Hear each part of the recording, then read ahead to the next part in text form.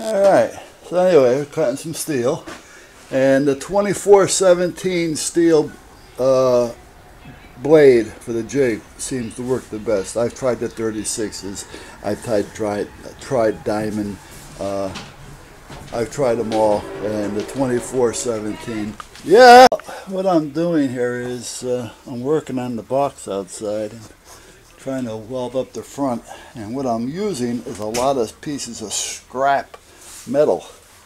12 gauge, 14, whatever I have laying around. Unfortunately, I still have a spot that's about 7 inches by 3 inches. And I can't seem to find anything that I can use. Wait a minute, let me go look out in the garage, or the truck body, if so called.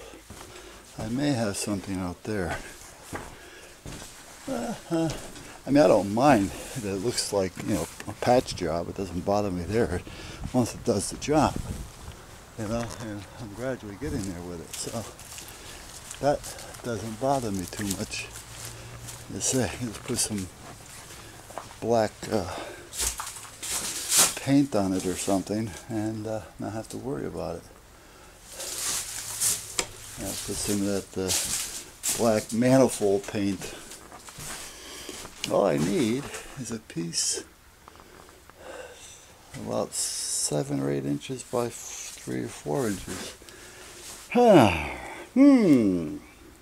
Things that make you go, squirrel cage.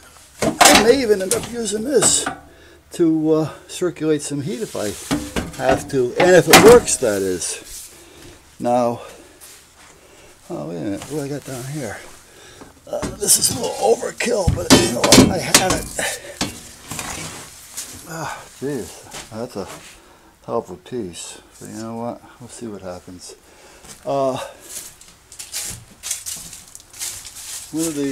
friend of mine, Tom, which is a commander with the Coast Guard, is that aluminum or is that metal? It's thin aluminum. I don't know if I can, oh wait, that's not aluminum. Oh, it is aluminum. That's perfect size. I just don't know if I can pack that in there or not. A friend of mine knows a pretty reasonable and reliable furnace guy, HVAC. So he was on vacation for a while, but he had just called. I can always cut up an old paint pan, rolling pan. Anyway, and he was telling me what to do or try with my gas furnace that I have. And he said if it doesn't work, call him back and he will come out this week to get me fixed up. So I'm going to try that once I get done with this, because I got too many things on the fire here, and I don't work that way. 1 or 2, sometimes 3, and I see them through before I go nuts. Otherwise, it just drives you crazy. You know, and I'm too old to be going crazy. I want to relax. So as I finish one, then I'll start another one. But having a couple pans in the fire is fine. But more than that, forget about it. I am not going to drive myself nuts. Alright, I'm going to try. This is aluminum. I'm going to try it though. That's it. I'm going to try it. Try. Because, well, let me see what I have over here. Hold on. But like I say, too many things going at once just drives you nuts. And you have too much out of pocket. Because you got too many things going. And money is, oh yeah, I got some of this ductwork here too. Now that, I might be able to, well, that I know I can use.